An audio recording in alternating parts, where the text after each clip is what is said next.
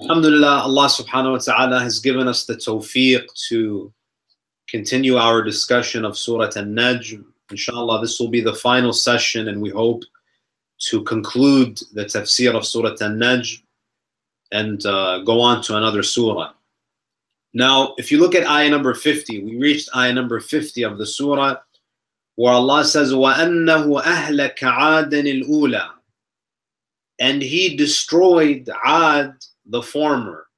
Now, because the ayah begins with wow, with wa, وَأَنَّهُ أَهْلَكَ عَادًا الْأُولَى, it means that this is a continuation of the previous discussion, whereby Allah subhanahu wa ta'ala is sharing with us some of the wisdoms and some of the passages that were recorded in the scriptures of Ibrahim and Musa, Suhuf Ibrahim wa Musa, right?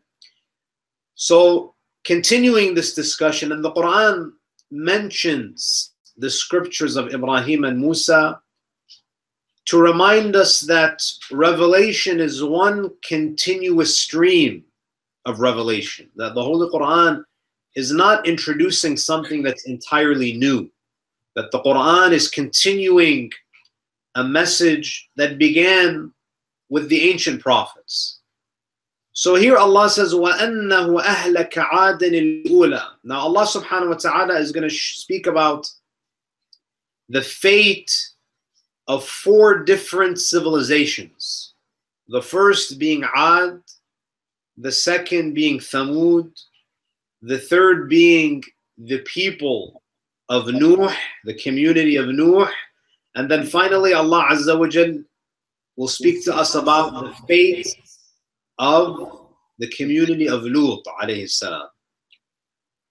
وَأَنَّهُ أَهْلَكَ عَادًا الْأُولَى. Now before I continue, we mentioned that these verses are a continuation of what Allah is sharing with us about what was mentioned in the scriptures of Ibrahim and Musa.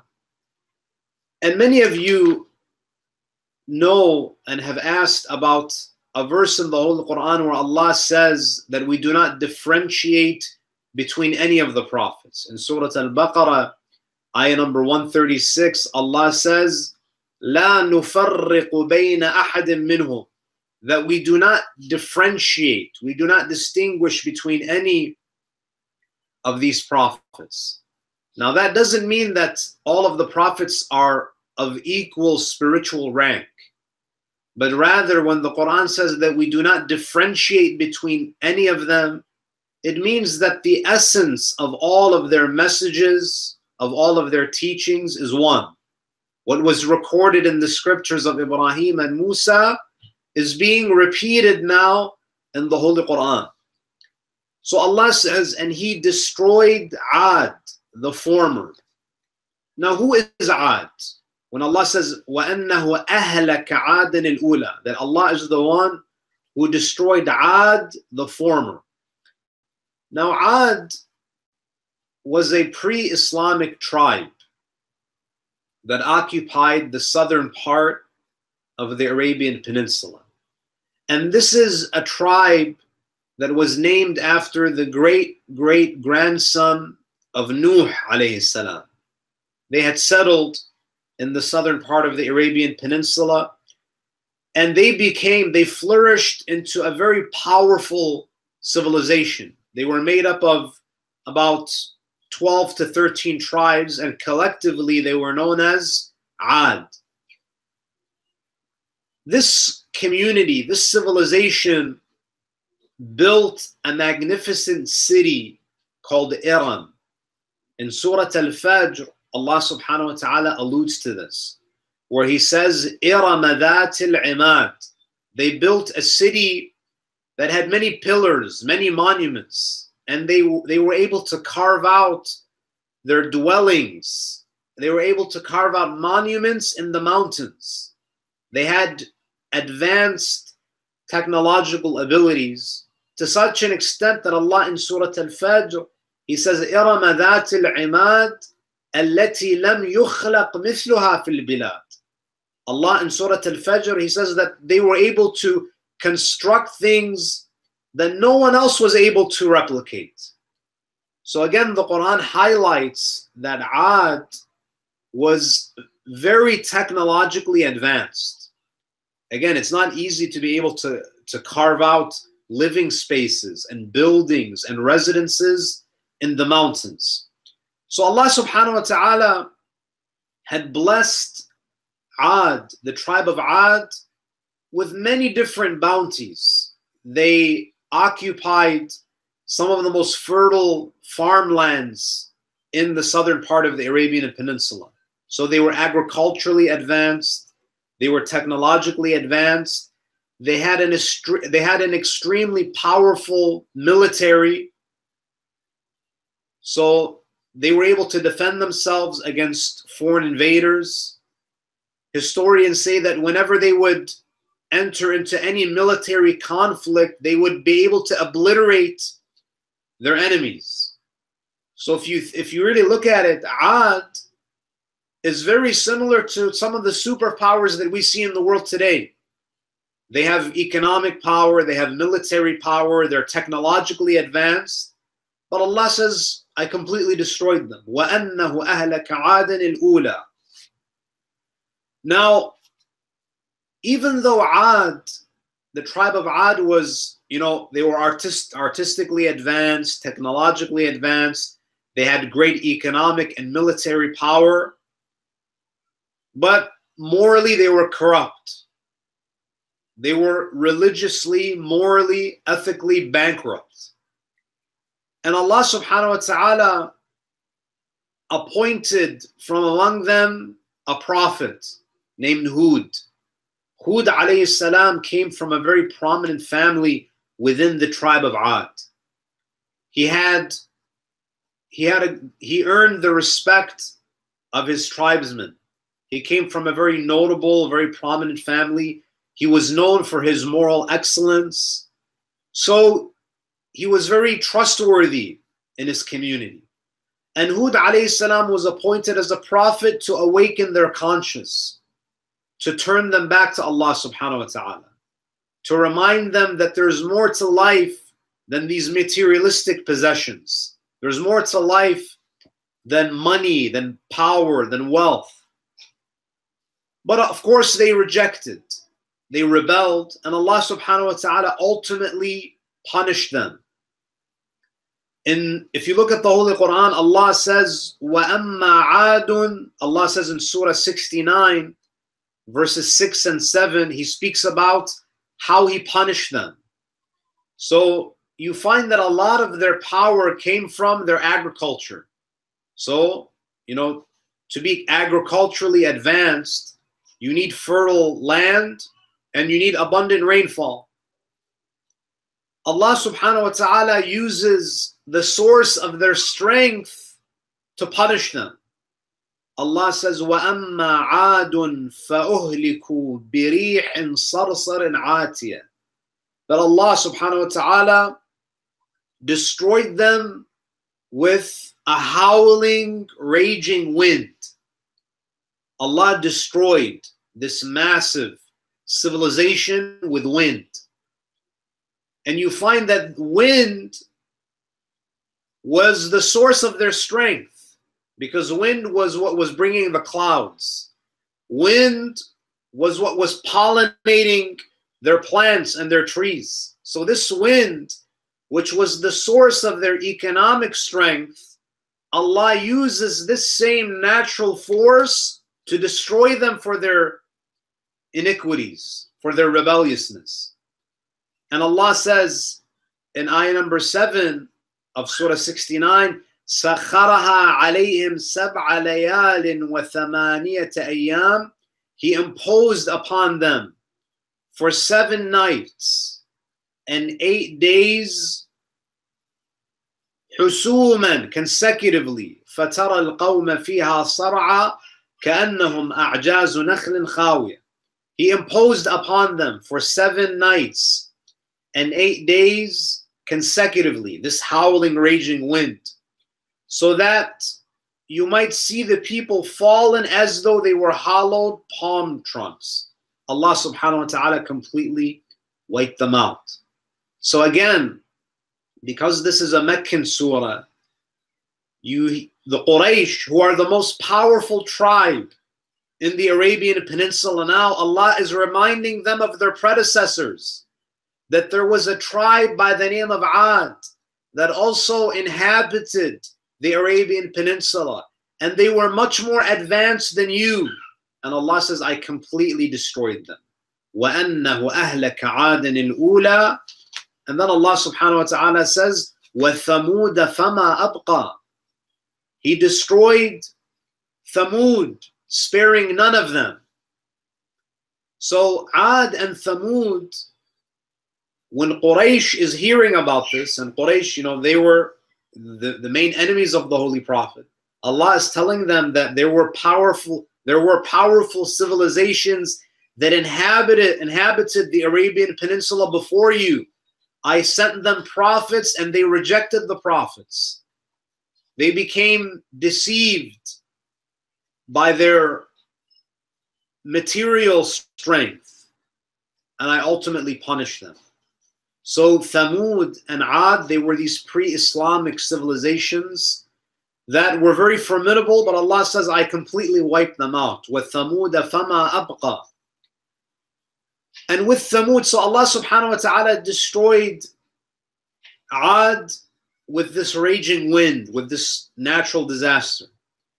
And Thamud, Allah subhanahu wa ta'ala tells us in Surah 51, verses 43 to 44, وَفِي ثَمُودَ إِذْ قِيلَ لَهُمْ تَمَتَّعُوا حَتَّى حِينٍ. Now Thamud, as many of you know, Allah subhanahu wa ta'ala sent them Nabi Salih, Prophet Salih. And this was the community that, after hamstringing the camel, the she-camel, Allah subhanahu wa ta'ala granted them 3 days.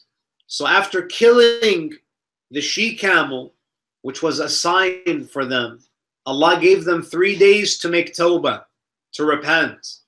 So the ayah says, وَفِي ثَمُودٍ إِذْ قِيلَ لَهُمْ تَمَتَّعُوا حَتَّى حِينٍ فَعَتَوْا عَنْ أَمْرِ رَبِّهِمْ. They rebelled. فَأَخَذَتْهُمُ الصَّاعِقَةُ وَهُمْ يَنظُرُونَ. They were taken by a blast. Allah seized them with this blast. In Surah number 7, Allah speaks to us about how He punished the community of Ad, the people of Ad. In ayah number 78, فَأَخَذَتْهُمُ الرَّجْفَةُ فَأَصْبَحُوا فِي دَارِهِمْ جَاثِمِينَ. Allah seized them with an earthquake, and they were motionless in their homes.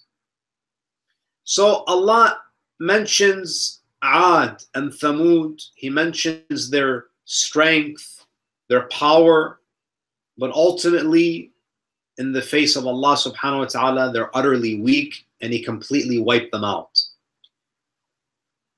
And then Allah subhanahu wa ta'ala in the next ayah, so again, these verses are going to speak about 4 civilizations. The first was Ad, the second was Thamud, and these are both pre-Islamic tribes that occupied the Arabian Peninsula. And then Allah mentions the people of Nuh. So these are some of the most rebellious nations of the past. وَقَوْمَ نُوحٍ مِّن قَبْلُ إِنَّهُمْ كَانُوا هُمْ أَظْلَمَ وَأَطْغَى. And the people of Nuh from before, truly they were most wrongdoing and most rebellious. It's interesting that when Allah mentions Ad and Thamud, He doesn't mention that they were the most, wicked and the most rebellious. It seems that Allah subhanahu wa ta'ala's criticism of the people of Nuh is even more severe than His criticism of Ad and Thamud. Why is that? Because Allah says, Hum azlama wa atgha. They were the most wrongdoing, the most rebellious, and the most wicked. Why is that? Because, brothers and sisters, it was during the time of Nuh, the community of Nuh, who established the tradition of idol worship. All idol worship can be traced back to the people of Nuh. So it was Qawm Nuh that introduced this concept of idol worship. So Allah subhanahu wa ta'ala condemns them for this because they established this custom of idol worship, and later on it was imitated by others. And we have a narration from the Holy Prophet ﷺ where he speaks about the punishment for establishing a custom, an evil custom, a sinful custom that is later imitated by others. So the Prophet in the beginning of the hadith, he says, whoever establishes a good sunnah, a good practice, and people imitate it and people follow it, you receive the reward of all of those who follow that practice. So for example, if, may Allah grant Brother Zain and his family a long life, if after they pass on, someone wants to continue this tradition of having tafsir classes on Wednesday nights, those who established this tradition will be partners in the reward of anyone who carries on that practice. And then conversely, the Holy Prophet ﷺ, he says, وَمَنْ سَنَّ سُنَّةً سَيِّئَةً, but whoever establishes a wicked practice, a sinful custom, فَعُمِلَ بِهَا بَعْدَ, a custom and a practice that is practiced after, كَانَ عَلَيْهِ وِزْرُ, you will carry the burden of all of those who follow that practice until the day of judgment. كَانَ عَلَيْهِ وِزْرُهُ وَمِثْلُ أَوْزَارِهِمْ مِنْ غَيْرِ أَنْ يَنْقُصَ مِنْ أَوْزَارِهِمْ شَيْئًا. So all of those who follow will be sinful, but you will also carry their burden. So you will have a double load because you are the one who established that practice. And this is why in Ziyarat Ashura we read, فَلَعَنَ اللَّهُ أُمَّةً أَسَّسَتْ أَسَاسَ الظُّلْمِ وَالْجَوْرِ عَلَيْكُمْ. In Ziyarat Ashura, we ask Allah to send His la'na not just upon those who killed Imam al-Hussein in Karbala, but we ask Allah to send His condemnation and His damnation and His la'na upon those who established the practice of oppressing the Ahlul Bayt. So what happened to Imam al-Hussein in Karbala, those who organized Saqifa, the ones who are in Saqifa, are also considered his killers because they are the ones who paved the road, who established the practice of wronging and oppressing the Ahlul Bayt. So this is why when Allah speaks about the people of Nuh, He says, وَقَوْمَ نُوحٍ مِّن قَبْلُ إِنَّهُمْ كَانُوا هُمْ أَظْلَمَ وَأَطْغَى. They were the most wrongdoing and the most rebellious. They were the most wrongdoing because they established the tradition of idol worship that was later imitated by others. So polytheism, shirk, spread because of the community of Nuh. And therefore any shirk that is being committed around the world today, it goes back to these individuals. And Allah says they were the most rebellious. They were not only adlam, they were also atgha. Why were they the most rebellious? Because Allah sent them Nuh, one of His greatest messengers, one of the messengers of Ulul Azm, one of the 5 messengers of great resolve. For 950 years, we don't have any prophet who spent this much time with his community. But after investing so much time, day and night, he was preaching to them. He was only able to recruit a small number. And in fact, they were so rebellious. If you go to Surah Nuh, ayah number 7, Allah quotes Nuh alayhi salam, saying, وَإِنِّي كُلَّمَا دَعَوْتُهُمْ لِتَغْفِرَ لَهُمْ. Oh Allah, whenever I invited them towards your forgiveness. جَعَلُوا أَصَابِعَهُمْ فِي آذَانِهِمْ. Imagine how rebellious you have to be, that Nuh alayhi salam is speaking, and he's telling them that Allah is willing to forgive you, and they put their fingers in their ears. They don't even want to listen. وَاسْتَغْشَوْا ثِيَابَهُمْ. Now it's one thing if you don't want to listen. They would place their garments over their faces. They would not even want to look at Nuh.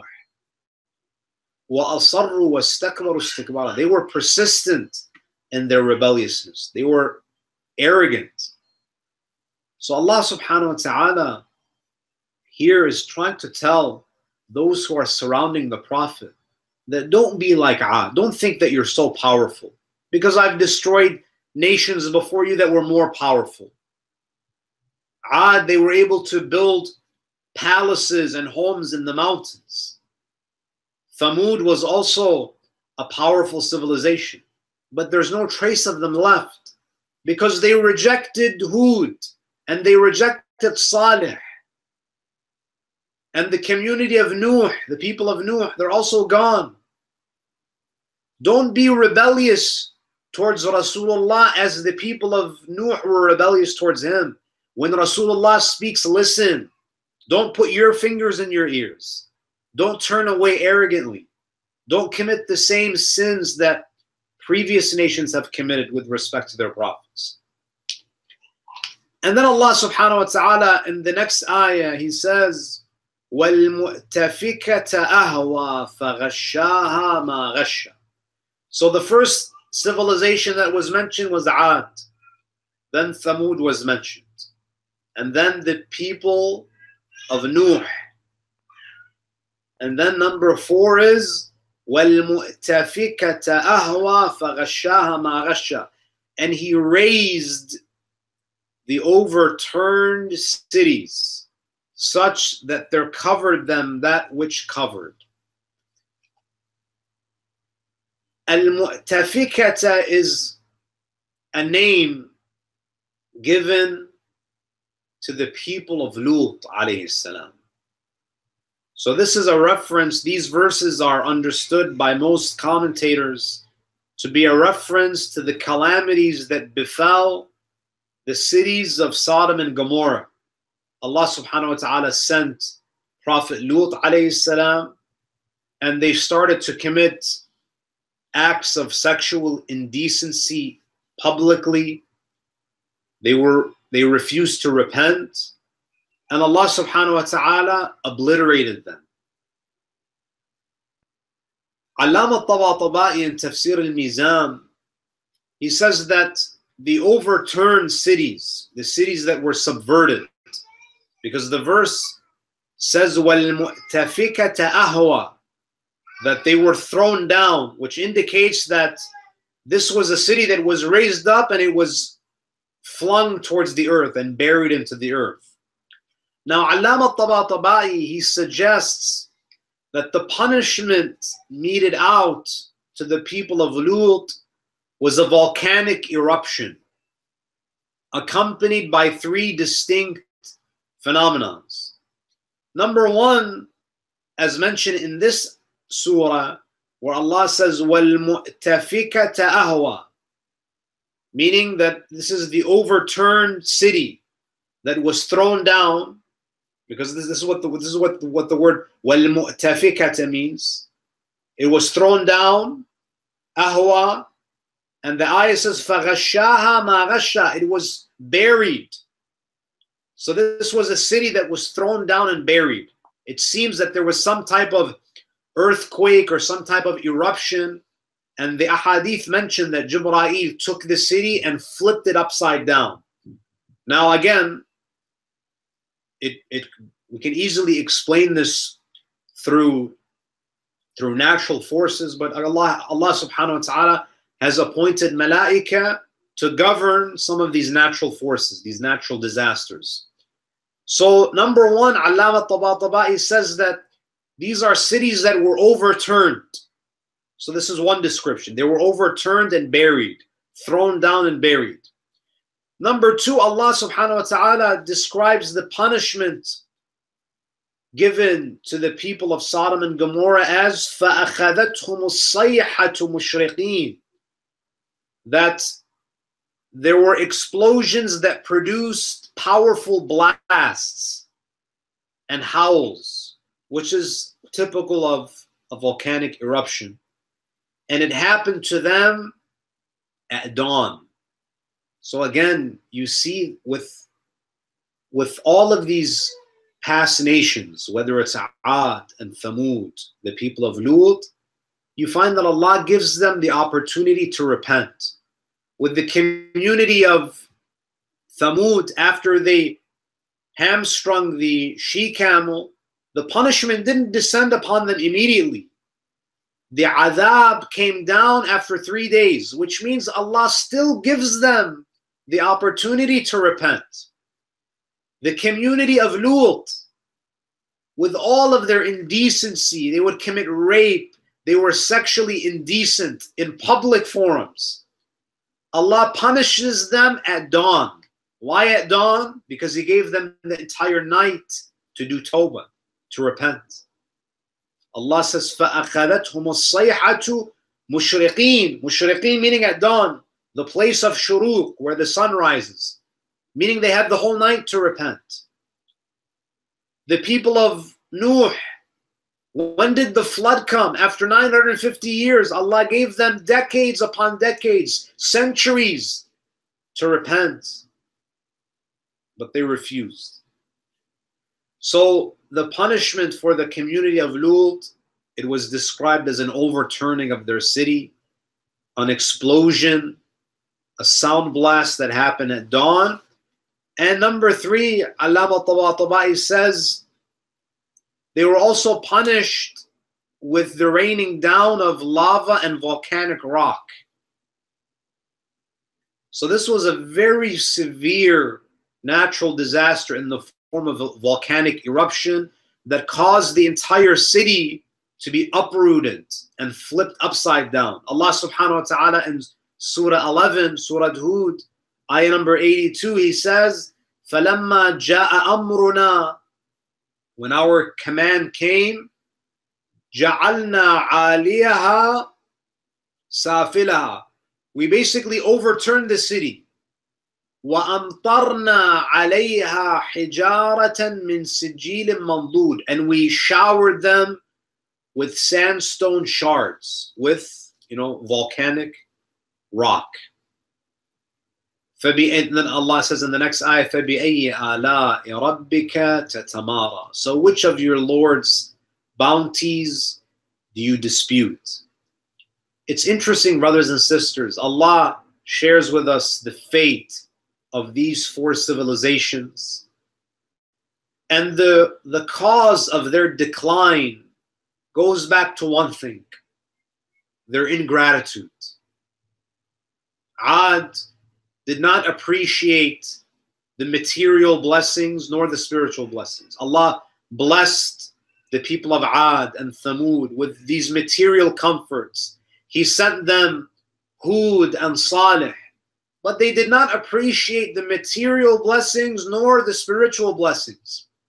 The community of Nuh, Allah subhanahu wa ta'ala bestowed upon them affluence. He blessed them. They had wealth. They were living a prosperous life. He sends them one of His greatest messengers. They didn't appreciate. They didn't appreciate the material nourishment that they were being provided, nor the spiritual nourishment in the form of guidance.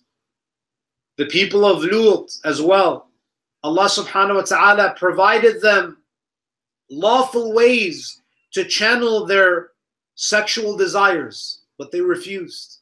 He sent them Lut alayhi salam. Lut offered them his daughters, but they refused. So their sins all go back to this ingratitude, this lack of appreciation for Allah's blessings.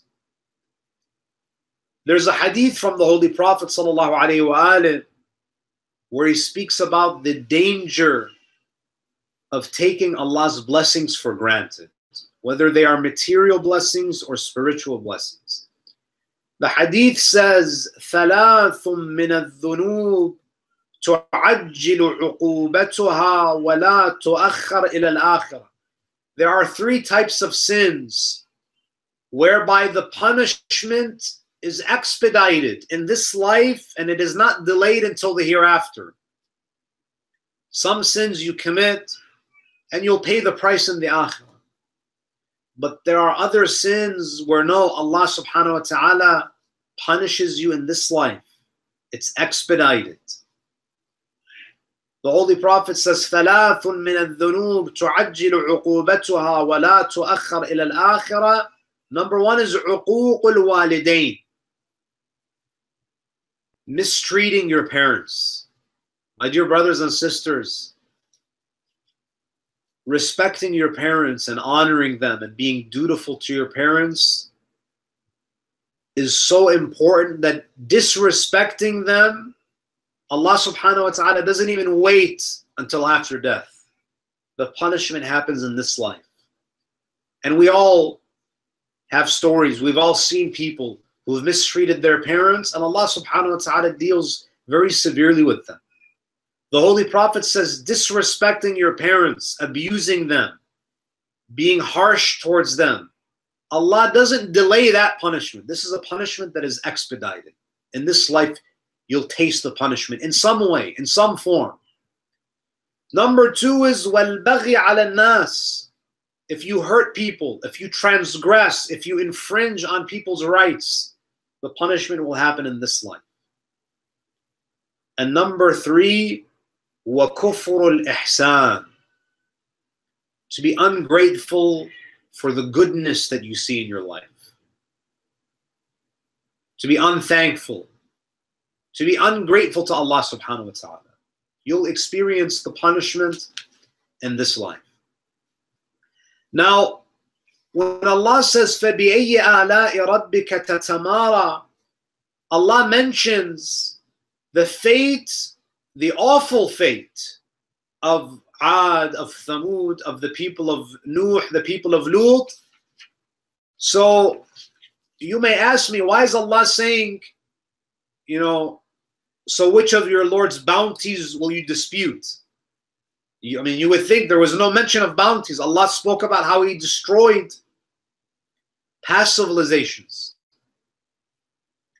Some of the Mufassireen, they say that Rasulullah sallallahu alayhi wa alayhi, because he is the declared mercy to the worlds, as Allah says in the Quran, وَمَا أَرْسَلْنَاكَ إِلَّا رَحْمَةً لِلْعَالَمِينَ, that the Holy Prophet is a mercy to the worlds, that the Prophet was a mercy to even the disbelievers, even to his enemies he was a mercy.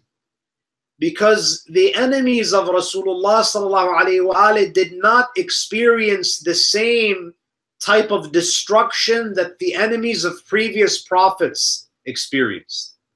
Look at what happened to those who were the enemies of Salih, of Ad, of Hud, of Nuh. Allah Azza wa Jal completely wiped out the opponents of previous prophets. He destroyed civilizations because of their rebelliousness. The Ummah of Rasulullah, the enemies of the Prophet, they were not destroyed in the same way that the people of Lut were destroyed. They were not destroyed in the same way as the people of Nuh. Why? Because of the position of the Holy Prophet, that Rasulullah is such a blessing, he's such a mercy to humanity, that even those who reject him will not be punished, at least in this life, with the same type of destruction that previous nations experienced. Allah then says, هَذَا نَذِيرٌ مِّنَ النُّذُرِ الْأُولَى. This is a warning from the warners of old. Now, هَذَا نَذِيرٌ, warning here, either could be a reference to the Prophet, because some of the Mufassirin of the Quran, they say that one of the names of the Prophet, one of the titles of the Prophet in the Quran is Nadhir. إِنَّا أَرْسَلْنَاكَ شَاهِدًا وَمُبَشِّرًا وَنَذِيرًا. The Prophet is not just a bearer of glad tidings, but he's a warner. He's there to warn the sinners, to warn those who are heedless. And others say that it's the Quran. هَذَا نَذِيرٌ. This is a warning, meaning the Quran is a warning. In the same way that the scriptures of Ibrahim and of Musa were warnings, the Holy Quran is also a warning that is echoing the warning that was mentioned in previous scriptures. And some commentators have said that this is a warning, meaning the fate of those four civilizations, that reflecting upon what happened to Ad, to Thamud, to the people of Nuh, to the people of Lut, this is a warning that don't follow in their footsteps. Don't be rebellious. Don't take Allah's blessings for granted. And then Allah says, Azifatil azifa. The imminent is near. The word azafa refers to limited time. And the idea here is that there is a very limited time left until the Day of Judgment. You know, the idea that the Day of Judgment is drawing near is a common theme in the Holy Quran. In fact, there are some verses in the Quran where Allah says explicitly, اقتربت الساعة, that the hour has drawn near. The Day of Judgment is very close, that we should not consider the Day of Qiyamah as some distant event, that will happen in the distant future. In fact, one of the signs of the end of times is the advent of Rasulullah sallallahu alaihi wasallam. Which means what? If we say that the emergence of Rasulullah is a signal that the Day of Judgment is close, that means that the time remaining after the Prophet is less than the time that has passed before the Prophet. If the advent of Rasulullah is one of the signs of the coming of the Day of Judgment, it means that the time period between Adam and Rasulullah is greater than the time period between Rasulullah and the Day of Qiyamah. Because otherwise it wouldn't make sense to say that the advent of the Prophet is a sign of the Day of Judgment. This is why Rasulullah sallallahu alaihi wasallam, he says, "Bu'ithtu ana was-sa'atu kahatayn," that me and the final hour are like these two fingers, meaning that they're very close to each other. And Rasulullah began his prophetic mission 14 centuries ago. So we're now even closer to the Day of Qiyamah. So again, we always need to remind ourselves that Yawm al-Qiyamah is not some distant reality. It's not something that's going to happen in the distant future. The Quran says اقتربت الساعة 14 centuries ago.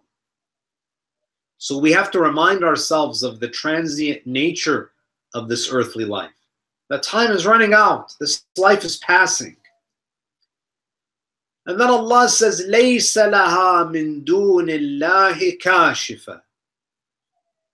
It, meaning the Day of Judgment, has no unveiler apart from God.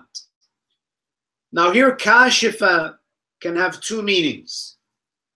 Kashifa either means that it is only Allah who unveils the Day of Judgment, meaning He's the only one that knows when it will take place, and He's the only one who has the ability to bring it to pass.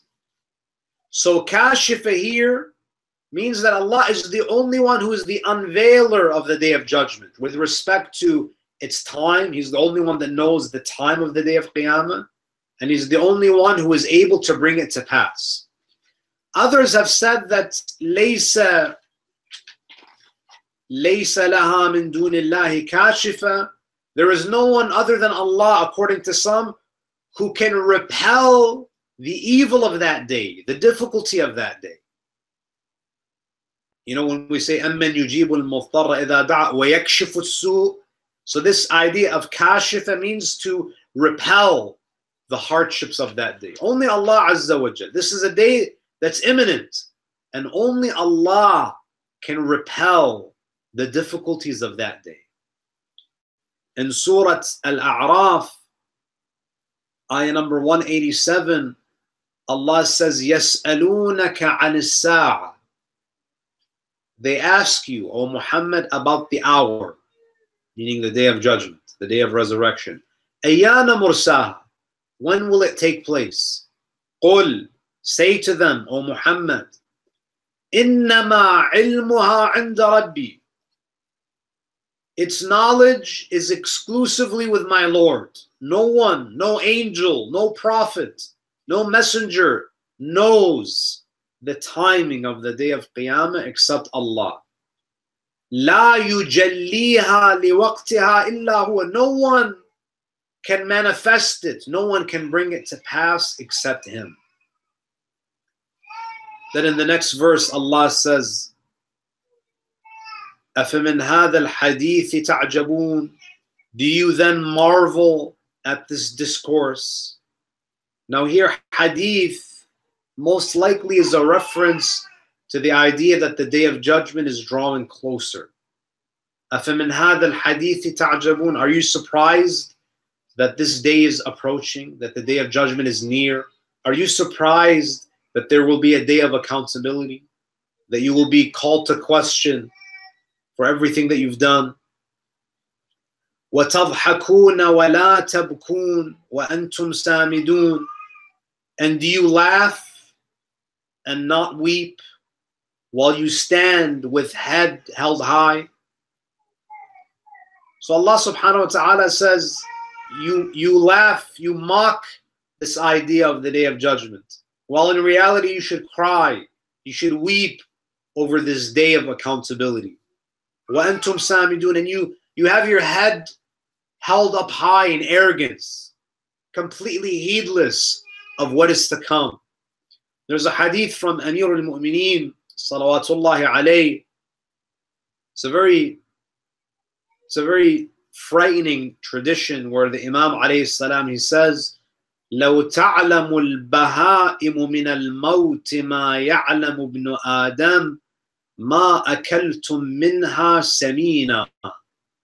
Imam Amir al-Mu'mineen, he says, if the cattle, the sheep, the cows, the cattle, if cattle knew what you know about what will happen after death, about barzakh, about the day of Qiyamah, you would not find any heavy livestock.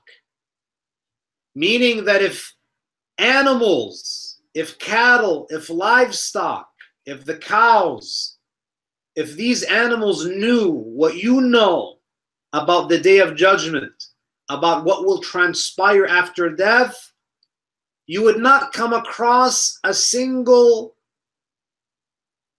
animal that is fat. Why? Because they will lose weight because of the anxiety and the stress of thinking about that day.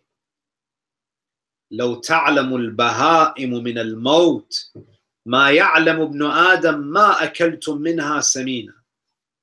If these animals knew what you know, you would not come across any fat cattle because of the stress of that day. And then the final ayah, and again this ayah is one of the 15 verses in the Quran where Allah commands us to prostrate.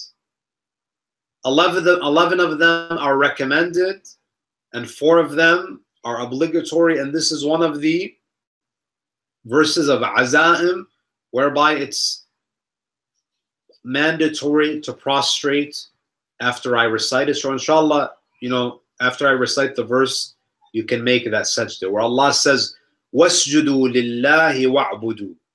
So prostrate to God and worship. And it's a very beautiful way of ending the surah.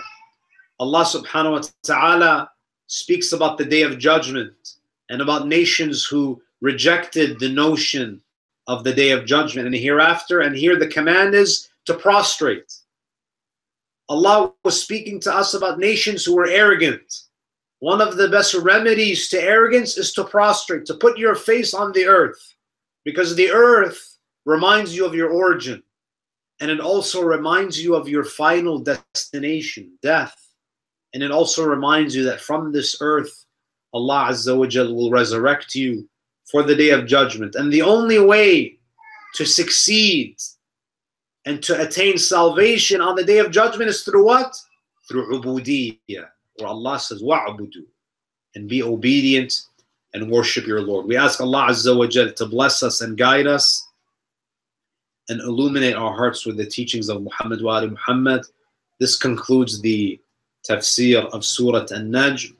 Inshallah, next week, with the help of Allah Azza wa Jal, we'll commence with the tafsir of Surah At-Tawbah, I believe, Surah number 9. And inshallah, we ask Allah Azza wa Jal to give us the tawfiq to begin that endeavor. Wa sallallahu ala Muhammadin wa alihi at-tahirin.